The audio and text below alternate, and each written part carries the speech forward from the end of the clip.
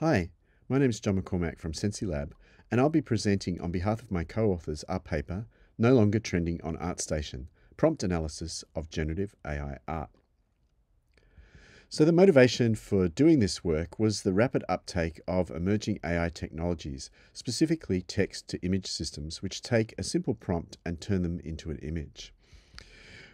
In just the space of a few short years, we've seen the quality and capability of these systems gain an incredible amount of traction. In 2019, generative adversarial networks were the state of the art, but they were quite crude and only able to generate poor quality images and required significant amounts of training data specific to the kind of image that you wanted to create. In the space of just a few short years, diffusion models have rapidly overtaken GANs and become the de facto model for AI image and now even video generation.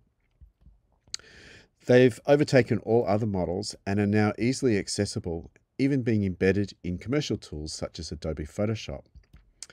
They're high quality in the sense that just by typing a simple text prompt, you can get an image that rivals the quality of a professional photographer or illustrator. But this rapid uptake has meant that there's been no time for ethical considerations, and going from a research tool to something that is immediately accessible to almost anyone on the internet has been undertaken at a very rapid rate. So one recent estimate put the total number of AI images created to date as exceeding 15 billion images. And this is more images than were created by photographers in the first 150 years of photography, which is quite astounding. The problems with these systems, however, are well known, particularly in terms of bias or reinforcing stereotypes. So, for example, this study by Rest of World in 2023 typed in fairly generic prompts like a house in Nigeria or a house in America repeatedly to compare the kinds of imagery that was created by Midjourney, one of the most popular text-to-image systems. And you can see that the house in Nigeria is often shown dilapidated or falling apart, whereas the house in America is shown in pristine condition, a multi-story house in a beautiful setting. Similarly, typing a street in New Delhi shows a street with a bonfire burning in the middle with rubbish strewn everywhere. And an Indian person consistently gives an elderly man in a white beard with a turban. So the purpose of our paper was to look at how people are using these text-to-image systems, these prompt-based systems. And in order to do that, we drew upon three different data sets. The first data set was called Diffusion DB and consists of 14 million images and 1.8 million unique prompts. And this was gathered in a 4-week period in August 2022. The second data set was a Midjourney 2023 data set with approximately 250,000 prompts and associated images scraped in June 2022. And the third data set was one that we created with about 2.48 million prompts and associated images that we collected over a period in October and November 2023. To scrape these data sets, we went on publicly available Discord channels, which is where software like Midjourney operates. So users of the system can type in their prompt, and this is visible publicly, as is the images created by the Midjourney bot. So between the 25th of October and the 9th of November 2023, we extracted about 2.84 million raw records and ended up with just over 900,000 prompts from 34,000 users. And our dataset is publicly available at the URL shown in the slide. So just to compare the difference in the datasets, which were collected over different periods in 2022 and 2023, I think one of the most interesting things that we found was that the user base, particularly for Midjourney, had increased significantly. So over similar periods from 2022 with only 1,600 users, Midjourney in our sample period had 34,000 users, which is a 20-fold increase over 2022. The other thing that the basic analysis of these different data sets shows is that the size of prompts is getting smaller and the number of prompts that a user types is on average getting smaller too. One of the first things we did was to look at the languages that people were using as they write the prompts. And unsurprisingly, prompts are overwhelmingly written in English, with over 99% in all of the data sets of prompts being written in English. One thing we do observe, however, is the rise of other languages, even though they are very tiny by comparison. So, for example, French increased from 0.027% of the total prompts in the Diffusion DB dataset to being 0.38% of prompts in 2023. So our analysis of the prompts required decomposing the full text prompt into what we call specifiers, which is akin to the standard process of tokenization. So in this example here, we have an image and the prompt that was used to create it. And this was done on Midjourney. 2 Korean girl, 85mm f1.8, beautiful woman, photography, forward shot in the style of Renhang, and with some information to the generator to specify things like the aspect ratio and the style. So what we do is take these raw prompts and break them into what we call specifiers, which are largely comma-separated tokens. So breaking this prompt up in the example, we get 2 Korean girl as an individual specifier. We have special tokenizers that recognize camera settings like the 85mm and f1.8, as these tend to be used very often in prompting to replicate specific camera features. Beautiful woman, photography. We do a little bit of basic spelling correction because it's quite amazing how poorly people spell, and particularly when it comes to people's names, and I'll talk about that a little bit later on. So you can see here all of the different specifiers that were extracted from this prompt. We have specific recognition of specifiers that relate to style and the style of a particular person. So we use the Spacey NLP library to recognize the names of people and mark them as being a person's name when we do the analysis of the prompts. So one of the first things we did was look at the most frequent specifiers, and I guess unsurprisingly, these largely relate to the surface aesthetics of the imagery that people are trying to make.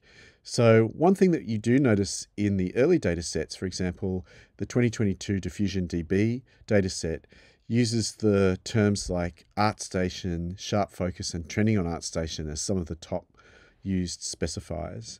And by the time we get to 2023, we see more generic specifiers being used, like white background, cinematic, photorealistic, black and white, or hyperrealistic. And I think this reflects a general change in the quality of these systems, and that they don't need such specific terms as they did even just in the space of 12 to 18 months of development. So this compilation of images shows trending on Artstation specifier, so prompts that used that specifier as part of their prompting from the Diffusion DB 2022 dataset. And you can see that there's quite a variety of imagery, and even the style of image varies somewhat. If we fast forward to 2023 and choose white background, so prompts that used white background, you can see that the image quality has increased significantly and that pretty much all of these images have a white background. We did a stylistic analysis on each of the data sets and looked at what the most popular styles were. And this table shows the results for each of the 3 data sets. It really looks like the Diffusion DB dataset was dominated by people looking at anime, fantasy, and game art. And by 2023, the diversity and also the number of users is much greater. So we're seeing more generic stylistic prompting, such as anime, watercolor, comic book, and vector art, and so on. Although there still is a lot of emphasis on things like anime and reference to specific studios like Pixar, for example, which seem to be consistently referred to over a number of years. So this image shows images from the Diffusion DB 2022 dataset in the style of Pixar. And you can see that some of them look kind of Pixar-ish, I guess, but there's a huge amount of variety, and it's not obvious what all of them have in relation to Pixar. Whereas again, by 2023, pretty much all of these images look in the style of Pixar. So the use of these prompts is not only continuing, but the quality of and accuracy of the images in reference to the style appears to be getting a lot better. So some general findings from our basic analysis of these three datasets were, firstly, that there's been a big increase in the number of users, and I guess this is not really a surprise because the technology has become both very accessible and very popular, even in the short space of the 12 to 18 months that our datasets span. Specific prompt memes to coax visual quality were required in 2022, which is why the term trending on Artstation appears so prominently. This is largely because it was in a help sheet that Stable Diffusion provided in order to get the prompt to coax the best visual image quality from its initial version in 2022.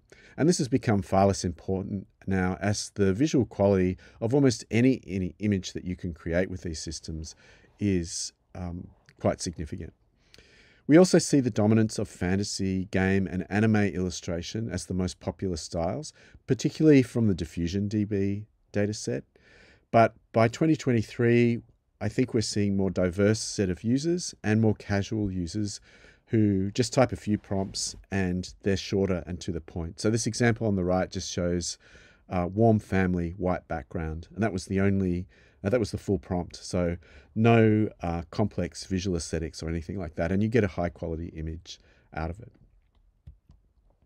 I mentioned earlier about the use of artist names in reference to style. So this was another thing that we analyzed in all three datasets. And this table shows the frequency and names of the most popular artists in the Diffusion DB dataset from 2022. As you can see, it's dominated by men and by fantasy and illustration artists or concept artists. And this is reasonably repeated across the three datasets. Here are word clouds showing the names that appear most commonly, and you can check the paper for more details about that. Our general findings on artist names were that prompts regularly specify artist names, particularly in reference to a style. The top 10 is dominated by Western male illustrators, about 90% from the data sets that we analysed. And many or most are fantasy, game, or concept commercial art illustrators. Although we did start to see a more diverse range of artists coming in 2023, probably due to the increase in users and also the capabilities of the system in replicating particular styles. So again, an example that's very popular in 2023 was Wes Anderson's style after the filmmaker, and there's an example on the right. So this use of artist names has led to a whole series of both legal and ethical challenges around the use of particular artists' work in training data.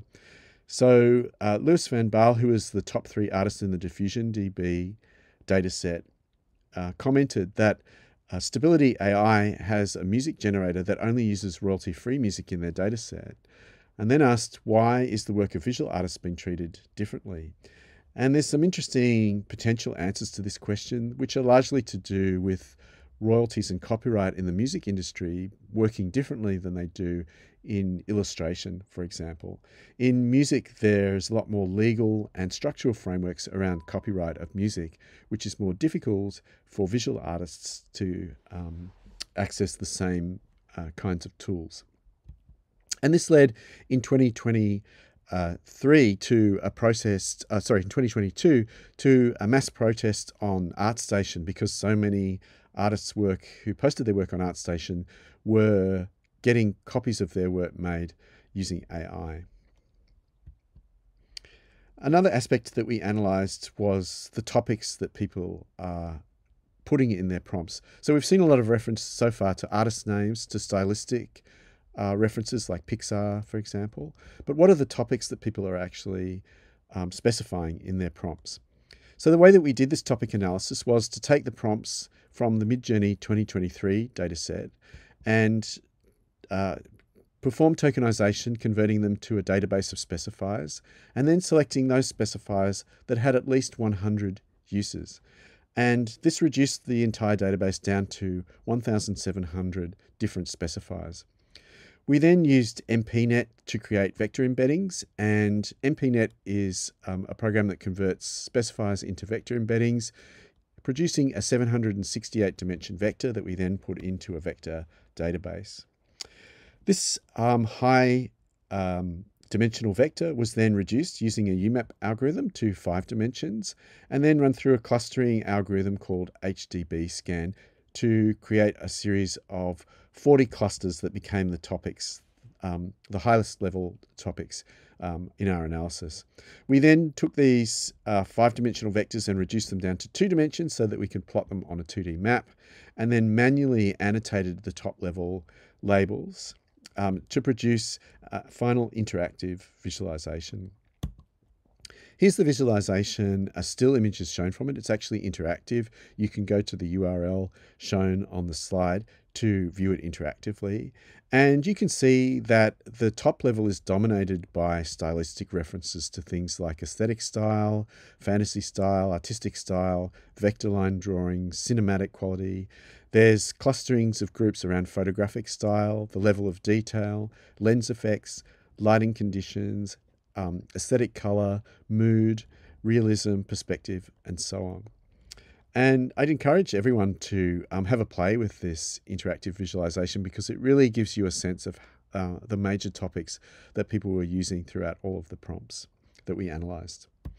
So our general findings were really that there were 5 main topics that people would fairly consistently specify in a large number of prompts. And these relate to resolution, generally making the resolution high, the level of realism, the mood, the level of detail, and the specific lighting conditions. And about 30% of all prompts used one of these topics.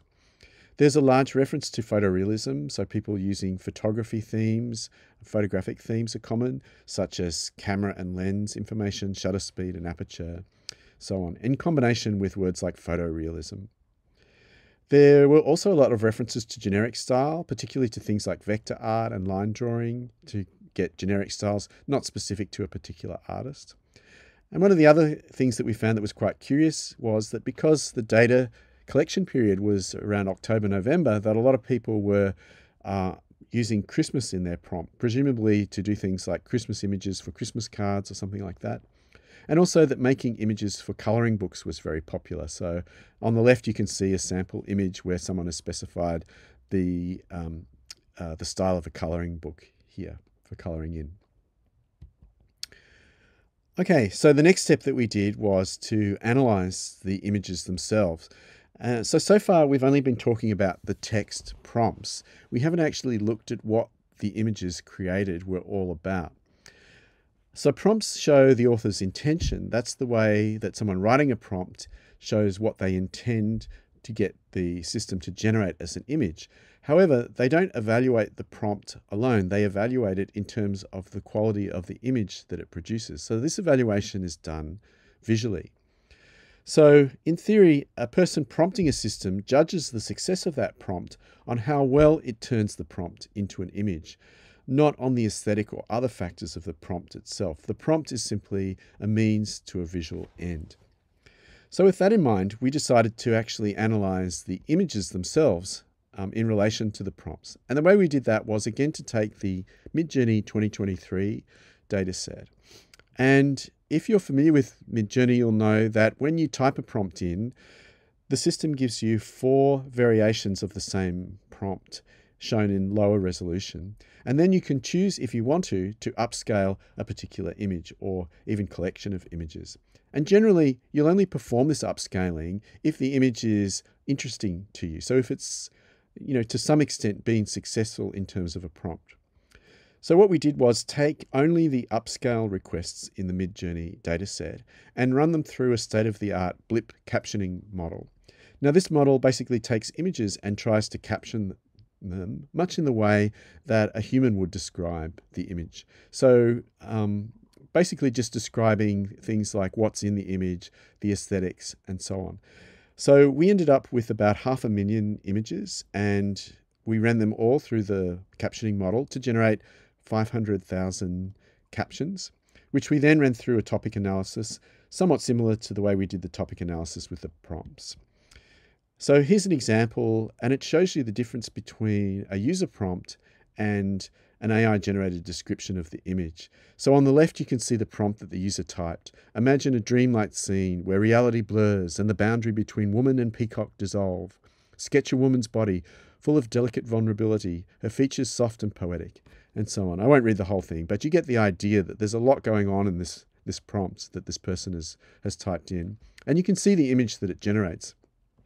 But when we run this through the captioning system, it simply says, well, this is a painting of a woman with peacock feathers on her head, which is probably how most people would describe it if they were just shown the image without knowing the prompt that had created it. So when we did this, we ended up with a number of topics of the images that people were creating on the Midjourney system.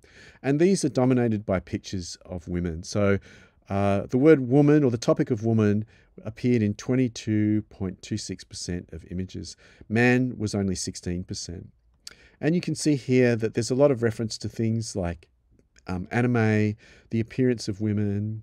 Next down is room interiors. Christmas, again, was very popular because of that time of year. References to men largely involve men fighting. And then below that is flora and nature, and birds in particular being the 8th most popular topic. So one thing that we didn't discuss in the paper that we did do following up from the time that we wrote it was to look at individual user workflows, to look at how over time individual users are using these systems. Now the users are anonymized, but they're characterized by a number that references the same user using the system. So we're able to basically collect all the images that a particular user generates over a session and looked at the images that were upscaled. So here's one example where the user is consistently trying to get or remove the clothes of a woman with snakes in her hair. And the prompts that this person is using are pretty much the same over the entire prompting session. The person is just typing in more or less the same prompt again and again and again. Here's a kind of a time lapse, I guess, of a person trying to evolve a hand holding an eyeball and showing how it went from realistic images to graphic novels and then kind of back to more realistic images. On the left is the prompts and the images that were created. On the right is the images that that user chose to upscale. This sequence is a little more concerning. It's a user trying to basically get a picture of a model with less and less clothes by saying things like the clothes are undersized, it's very hot, it's sweaty, and so on. And you can see the progression that goes on in this sequence of images that this particular user is trying to generate. So just to conclude, I guess there was a lot that we found by analyzing these prompts. And before discussing some of the findings, I should perhaps offer a caveat that with estimates of 15 billion images being created, even though we looked at millions of prompts and analyzed millions of prompts, it's only a tiny percent of the prompts that people have used, and it's only the ones that are publicly available. Midjourney is now the only system that uses Discord and has publicly available prompts. All of the other systems like DALL-E 2, Stable Diffusion, people can either download the software themselves or the prompting isn't made public. So we just don't know really at a global level how people are using these systems. So despite the claims of liberating art for everyone, which was pretty much what Stable Diffusion and Midjourney claimed when they first came on the scene, most people are not making capital A art with diffusion models, at least from the results that we analysed. Prompting focuses largely on surface aesthetics and visual appearances, and this is often done at the expense of other elements that would be important traditionally in artistic image making, such as narrative, diversity, and originality. Prompting simply reinforces stylistic norms and aesthetic sameness. And after looking at thousands and thousands of these images, you start to recognize a kind of aesthetic sameness, even though the diversity of images that people create is obviously quite high. And rather concerningly, a large majority of images generated are of young and stereotypically beautiful women. Other findings that we found were that users often repeat the same prompt many times, suggesting that much of the creativity in the system comes from the system itself, and that ultimately comes from the training data rather than any specific art or knack in the prompting. So in some of the examples I showed in previous slides, if you look at the prompts themselves, they were hardly changing at all, changing by maybe one word after using them maybe 15 or 20 times. So this does suggest that people are just basically rolling the dice with the prompt and waiting till they get something that they find is interesting. The other thing that was interesting was that many prompts are over-specifying the scene. They provide way more information than is actually used by the system, and this is often redundant and ignored by the system. The majority of uses seem to be recreational rather than artistic, so people making Christmas cards, trying to create images for colouring books, suggesting that maybe so far a large amount of prompt-based images are just clip art. They're being used for casual image creation. They're not being used as a serious artistic medium by the majority of people. There is some evidence, however, that people use these systems in roles that would have traditionally been done by professional illustrators, particularly in the use of commercial art. And of course, these days, the quality and capability of the system is still increasing. As this sample image that we drew from our dataset shows, the prompt was simply realistic body art for Day of the Dead. And to think of having to do this for real, to get a model and a photographer and the lighting setup and everything, would take quite a lot of time, and it would require quite a lot of skill to do. And that's what these text-to-image systems are now disrupting, I guess.